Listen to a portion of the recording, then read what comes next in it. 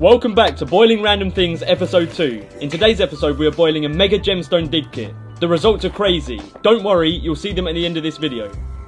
You can see that when the rock is placed in the boiling water, it instantly bubbles a lot. Within the rock are actual real gems that you can collect. It took a lot longer than I expected for it to start dissolving. After a few minutes I could finally see the gems appearing within the rock. Wow, look at those. I then got a spoon and collected the gems that I could see. After I'd retrieved them I used a paper towel to remove any excess rock. Then I placed them in water to clean them.